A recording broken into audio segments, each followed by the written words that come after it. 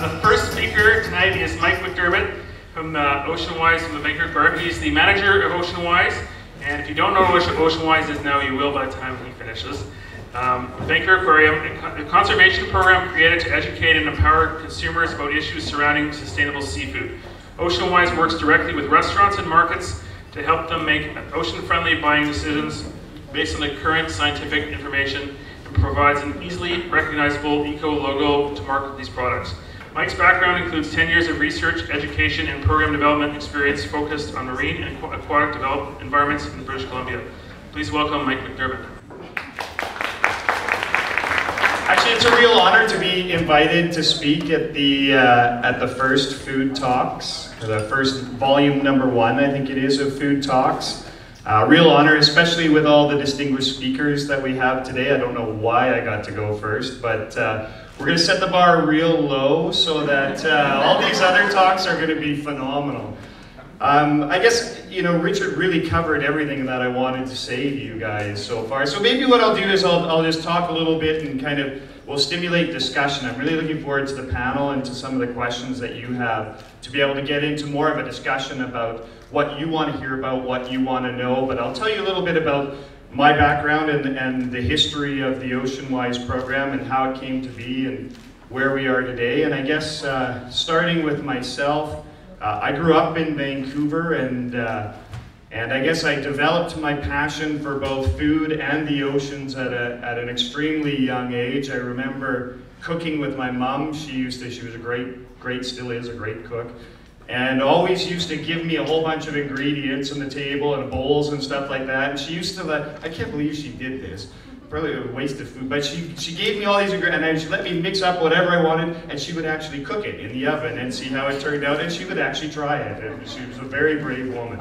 But the other thing that my other early memory was sitting, especially at family dinners and stuff, sitting in the den and always watching Jacques Cousteau on the TV. I loved it. I mean, it was a world where you could dream up the most crazy monster in your head, and there it was on the screen, and Jacques Cousteau was battling with it underwater. It was incredible. And so I kind of developed these two passions, and I guess in 2004, when the Vancouver Aquarium started coming up with this idea to create a sustainable seafood program in Vancouver, these two worlds for me just collided.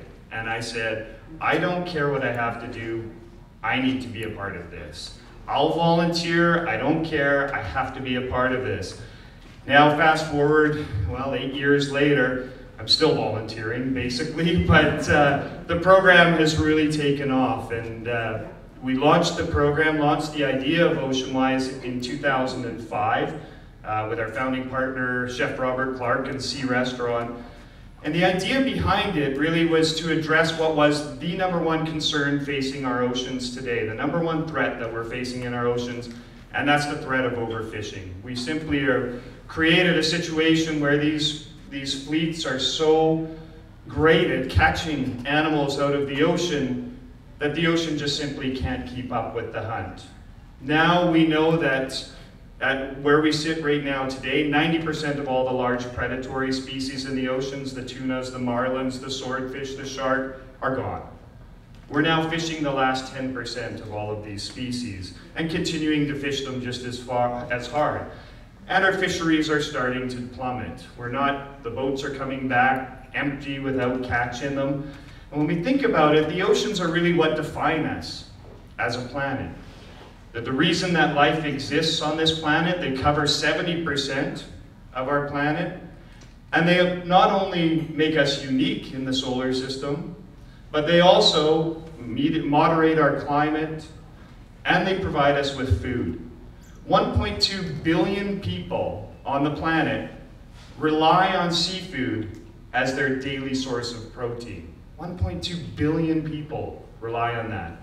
So if we get to a point, which scientists predict may happen within the next 50 years, where we have no commercial fisheries because we've wiped them out, because we've simply taken too many too fast, this is going to have devastating consequences on our planet, especially as our populations grow and the need for healthy sources of protein continues to grow. So we can no longer remain ignorant or naive about this. We have to act on this and do something. And the one thing that those scientists that said we could have a complete collapse of our commercial fisheries within 50 years, the one thing that they were quick to say is that's based on current extraction rates of our seafood. If we change the rate at which we're fishing these animals and what we're taking, we change that trajectory. And I guess if I can put it in a nutshell, that's exactly what we're trying to do with OceanWise. And we're trying to do that by appealing to consumers, empowering consumers to make the right choices. But as a consumer, it's very difficult for us to know what is a good sustainable seafood choice. This happens way out in the middle of the ocean, and we have no idea how that seafood is being caught and what the impacts might be, and it just ends up on our plate. So what we decided to do, and this was going out on a bit of a limb for the Vancouver Aquarium, was we decided to try and work with chefs. We decided to go talk to the chefs and see what they would think about the Vancouver Aquarium coming in and helping them make better decisions and deciding what they should and should not put on their plates. And we thought at first, well, maybe they're not going to want the Vancouver Aquarium telling them what to serve on their plates. What was shocking was that they did. They really wanted to know. They needed the help. I mean, the chefs were all passionate about the food that they were serving, not only to make sure that everybody enjoyed it and it tasted good, but at the end of the day, they wanted to know that they were doing it right. And one of the things that chefs are so great at is teaching us about our food, where our food is coming from, and how to make responsible choices with it. We've seen that on land-based for the last 20, 30 years. These ideas like local, seasonal, sustainable, 100-mile, fair trade, organic, these are common languages that we say now in our culinary worlds and when we're selecting food.